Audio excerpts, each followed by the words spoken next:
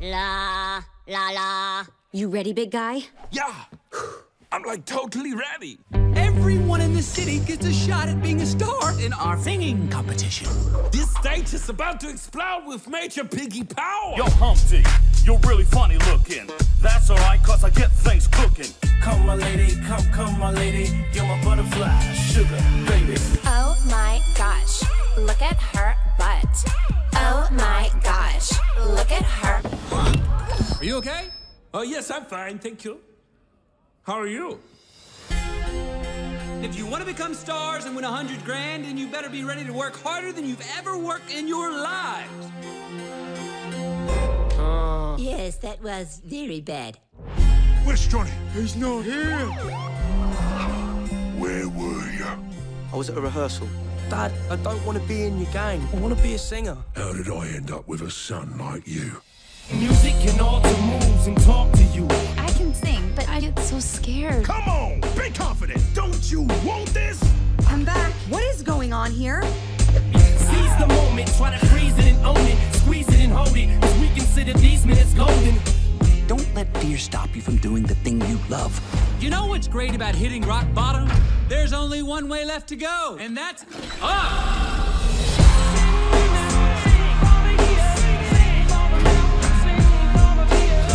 That's my son! She's not even that good. Yeah, totally.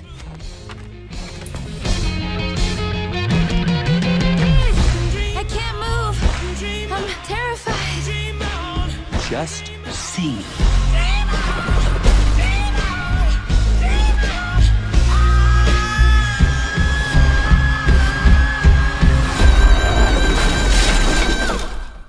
I'm sorry,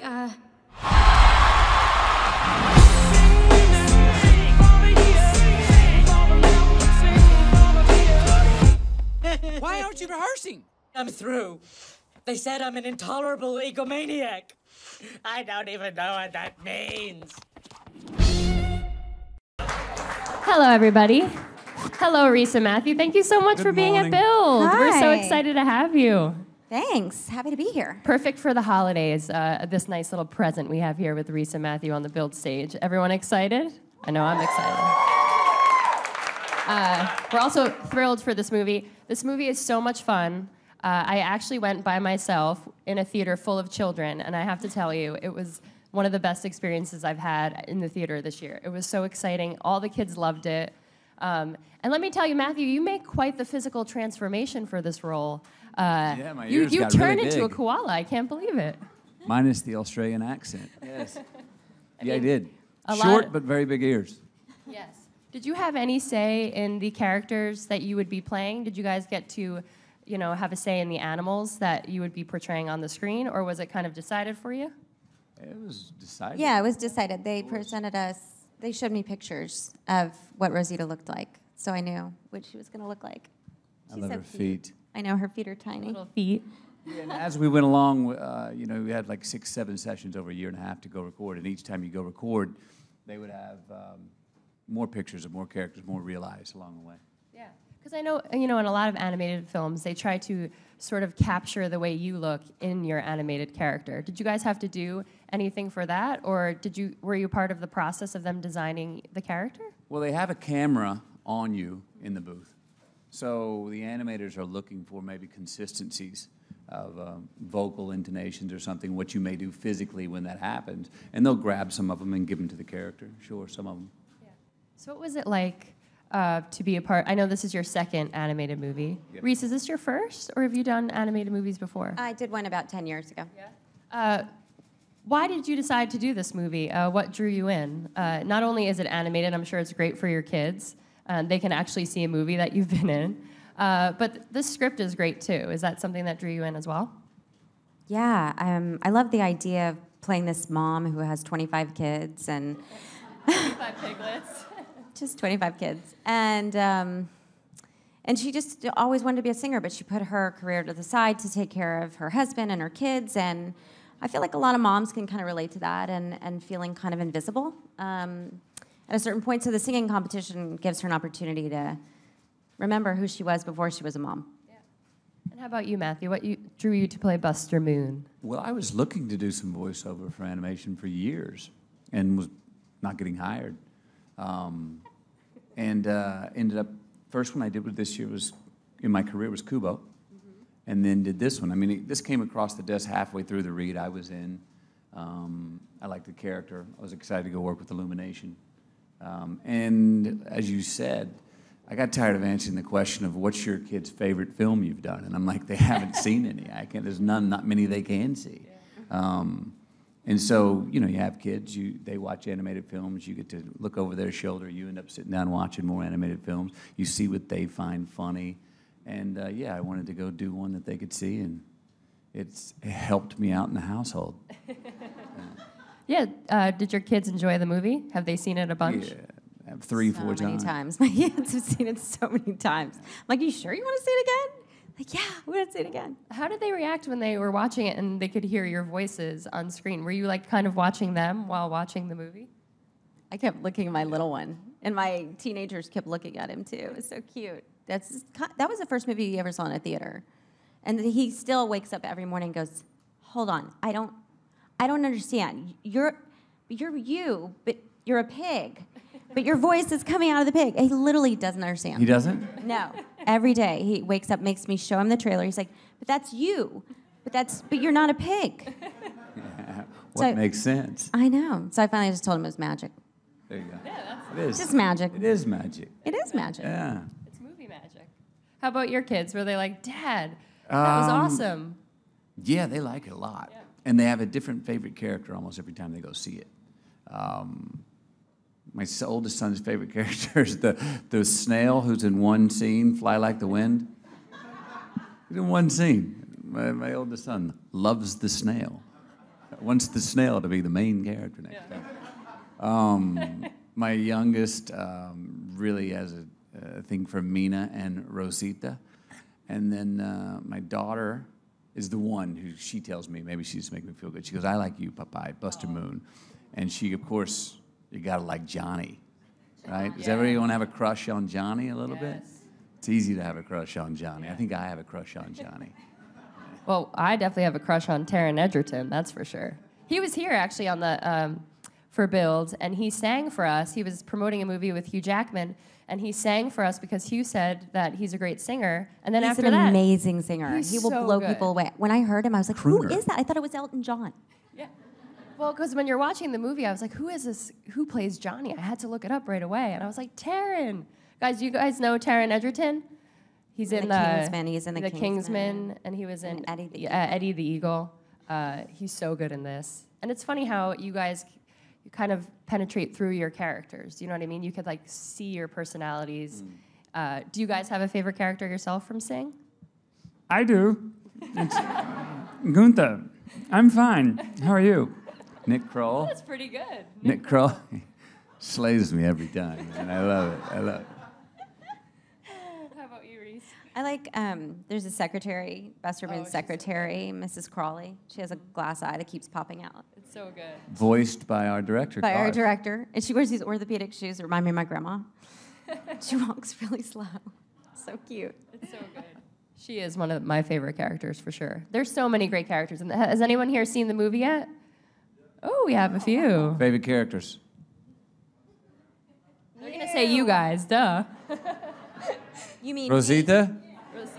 Yeah. Piggy Power. Buster Moon? Johnny. Johnny. Johnny will So always cute. be. When he sings that Sam Smith song, oof. Yeah, right? So good.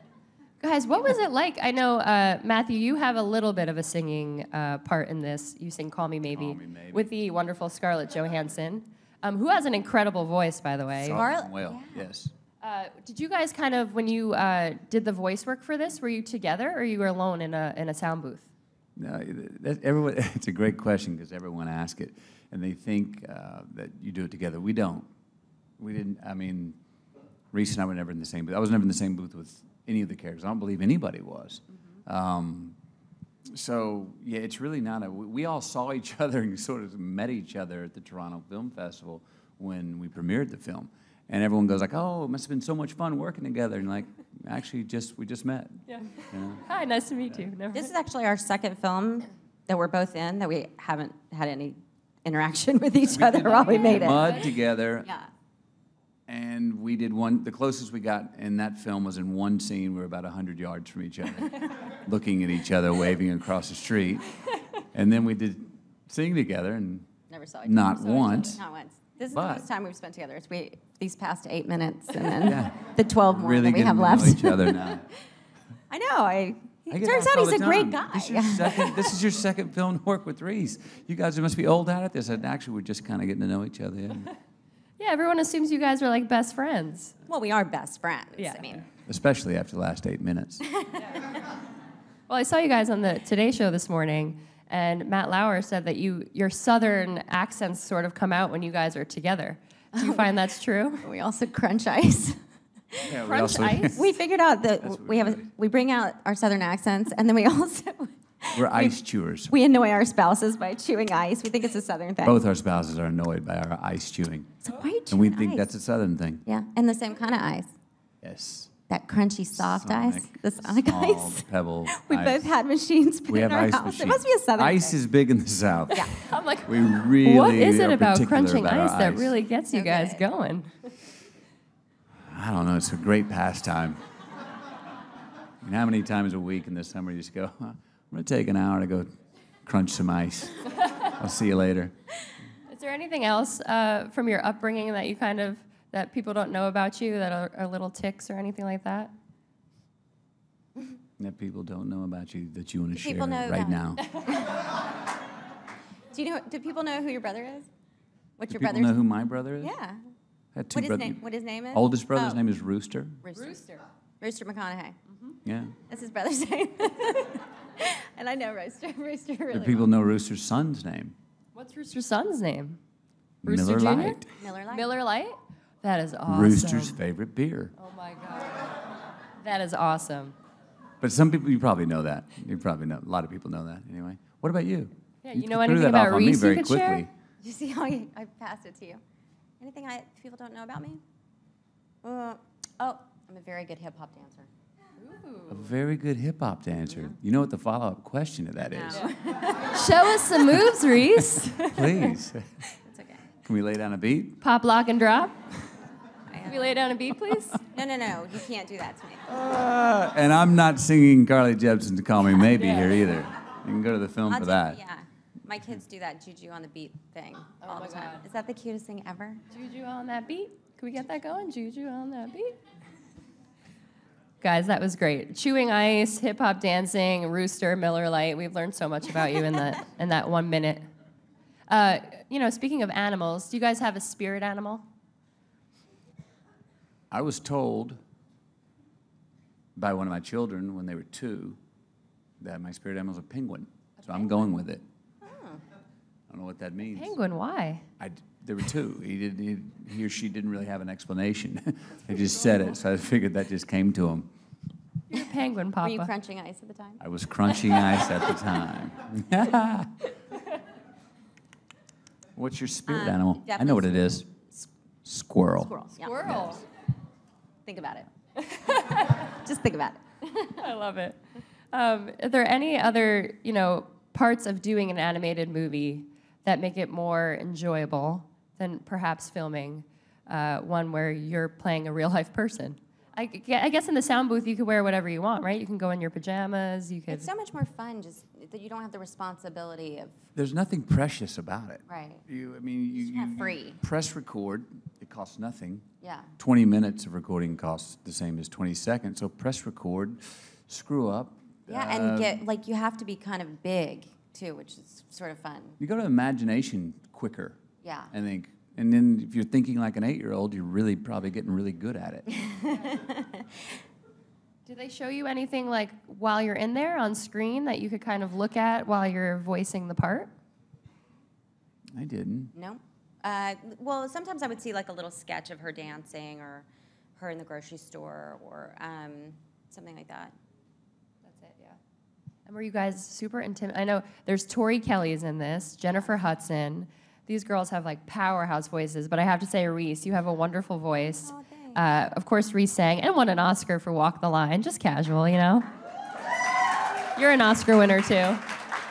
I'm not an Oscar winner, but I enjoy being in your company. Tell me about were you intimidated at all to sort of be included in this long list of actors who have amazing voices? Yeah, it was terrifying. Because like Walk the Line was country music that I feel closer to country music, I guess because I grew up in Nashville, and then, but singing Taylor Swift songs and Katy Perry songs, that I was saying to Matthew, like you think you're really good in the car driving to the studio, you're like, I got this, I just nailed it. And then you get to the end of the session, and they were like, can you come back tomorrow? Are you free the rest of the week? Or it took me about 19 sessions to get those 3 songs.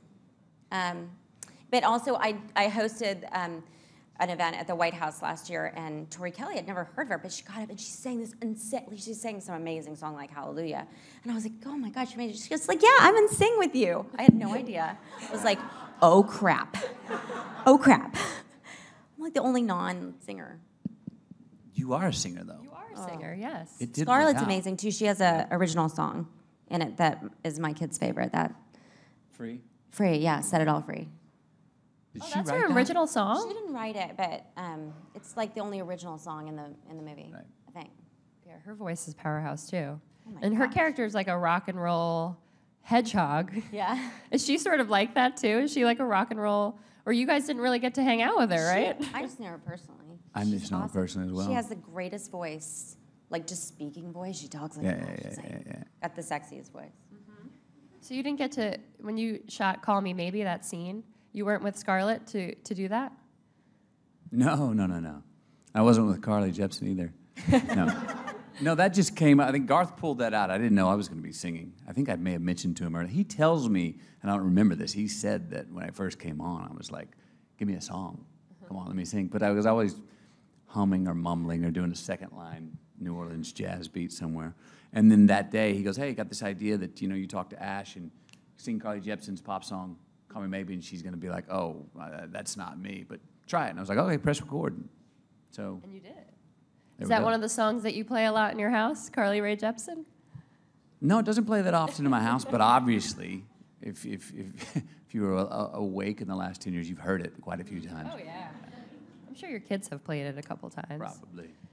Reese, were your kids super excited for you to be in this and singing songs by Taylor Swift and Katy Perry? And were you around the house sort of practicing? Yeah, they got really tired of hearing me sing Firework. Like, are you really singing that again? I was like, I have to. It's my job. Yeah, they had fun, and they loved the soundtrack. The soundtrack's really good. And the Harvey Mason was the musical producer, and he did Pitch Perfect, and he did Straight Outta Compton, and he was just incredible at giving me confidence and just, and making me sound better and work harder, and he really helped me. Were you guys fans of singing competition shows before getting involved in this movie? Do you guys watch like American Idol or The Voice? Or? I cry at The Voice almost every time I watch it. You do? I do. There's something about people like having like the fear of trying to achieve something that I know that fear. I know that feeling of like, is everybody going to laugh at me, or are my dreams silly, or I don't know. I just get really emotional about it when they get chosen for their families too. It's really hard to put yourself out there and be brave. Brave enough to try something like that. Mm-hmm. And the movie touches on that a lot, and how these people kind of, they haven't been showing off their talent, and they've been going through their day-to-day life, like Rosita, who's a busy mom, and she concocts this amazing sort of design to keep her piglets busy so that she can follow her dreams. Is that something that's important for you, and an important lesson for you guys to teach your kids, is to follow your dreams? Sure.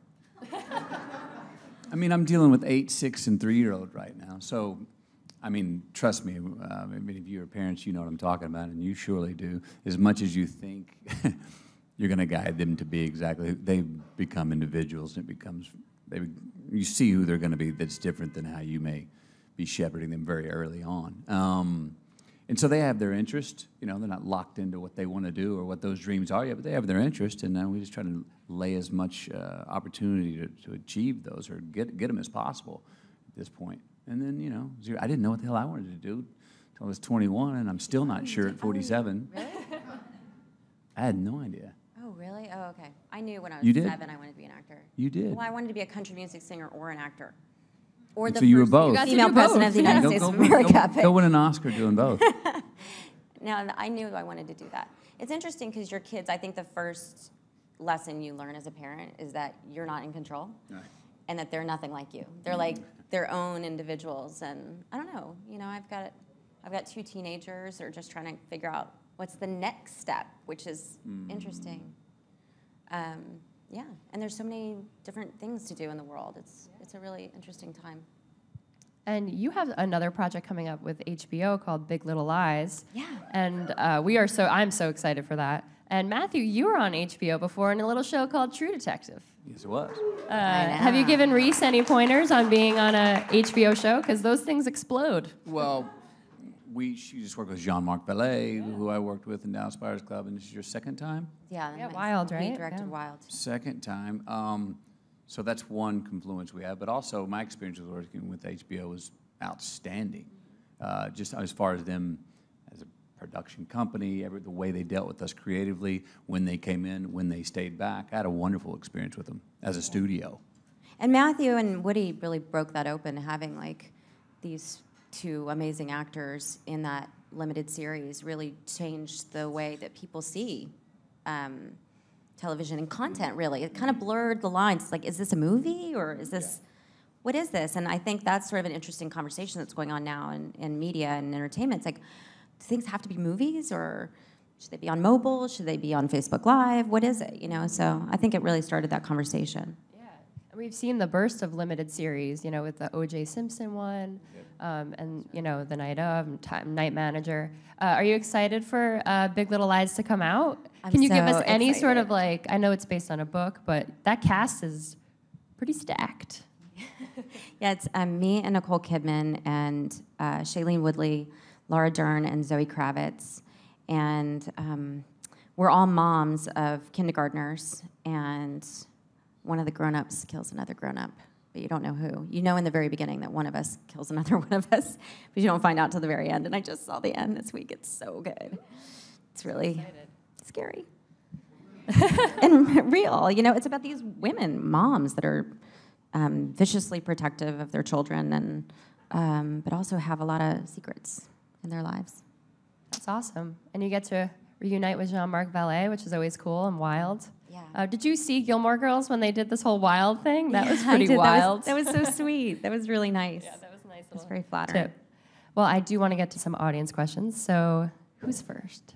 Good morning. I was wondering if you guys had any say in the design of your characters. I did not. No, they were, I don't remember when I first saw the rendition of Buster Moon, but it was pretty early. And then each time I'd come back for another session in the studio, Garth, the director, would have a more realized version of Buster, and then started introducing me to other characters. And so by the last time I was in a recording session, I had all the characters in front of me, so you could understand the world better. Yeah. Who's next? Hi, thank you so much for coming. My question is for Reese, and I know we're here to talk about the movie, and I can't wait to see it, but I'm a huge fan of your fashion and lifestyle brand, Draper James. And I was wondering if you could sort of talk a little bit about how that got started, was going into fashion and this lifestyle brand something you always wanted to do, and sort of what that was like. Well, I've always loved clothes. It's a huge part of my job. It's a huge part of my life. And, you know, getting to play different characters and work with some of the greatest costume designers in the world, I've always been inspired by fit and design. And then I grew up in the South, and I started thinking about unserved audiences and how women in the South love fashion, but designing into that idea of what is a Southern woman, you know, and they read Vogue and they read Elle, but somehow fashion sort of only exists on the coast, and I just wanted to kind of bring fashion to to the middle of the country. So it's been really fun. We have 2 stores now, one in Nashville and one in Dallas, and we're opening up in Kentucky next year. Yeah, thanks. Some great Christmas gifts at Draper James, too. Hi. Reese, you were saying that you have to be a little big when you're doing the recording. Was it hard for either of you to get out of that sort of high energy state? Squirrel. I'm always a squirrel. Penguin. I don't know what that means. Is it hard to get out of the high energy? I mean, the sessions were, I remember literally breaking a sweat. It was kind of a workout. No, it wasn't hard. It was fun coming out of them. I think it felt a lot more like a kid coming out of them.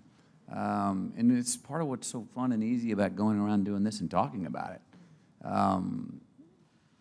When I said earlier, the more you think like an 8-year-old, the more for me, I was thinking like an 8-year-old, the more fun I was having, probably the better work I was doing. There's something really unpretentious about it and freeing about it. And it's so easy to screw up. And it's okay. More so here than I think in live action. I love the way you talk in the movie. I was just saying. He talks like an old-fashioned movie star, sort of like that. But also like P.T. Barnum. He does. Seth And MacFarlane, too. To me, yeah, it doesn't sound anything like Matthew. So I was actually surprised when I saw the movie. I was like, oh. That's you? Yeah, it's Buster Moon. Buster Moon. You do have a distinct voice, too, so it's hard to miss that. We have time for one more right here. Hi, I can't wait to see this. 2 of my favorites. If you guys were to enter a song competition, what would you sing? I'm still going to do John Mellencamp's Pink Houses. Can you give us a little taste of that, Matthew? No. I'll do it in my next film. You knew Pay that to go was see coming. it. Sing too. I would definitely any kind of Dolly Parton, like 9 to 5 or Jolene or something like that. That's awesome. Well, guys, you can hear them sing, not here, but in Sing, which comes out December 21st? Christmas? 21st, is it? Yeah. 21st. Yep. Okay. Guys, go see it. It's so much fun. If you have 21st. kids, It's take not your gonna be kids. there If you don't early. have kids, take yourself. Thank you guys for being here. Thank y'all.